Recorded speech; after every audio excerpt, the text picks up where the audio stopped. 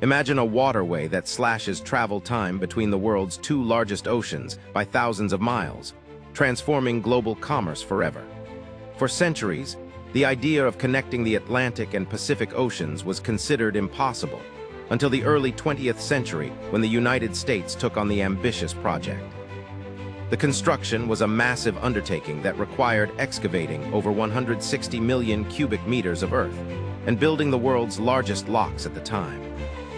Thousands of workers labored in harsh conditions, and the project was plagued by tropical diseases like malaria and yellow fever. After decades of planning and construction, the Panama Canal finally opened in 1914, allowing ships to pass through the Isthmus of Panama and saving time, fuel, and resources. Today, the Panama Canal is a critical artery of global trade, with over 14,000 vessels passing through it every year. Its impact is still felt today, shaping economies and influencing the course of international commerce. What do you think is the most impressive feat of engineering in modern history? Let us know in the comments.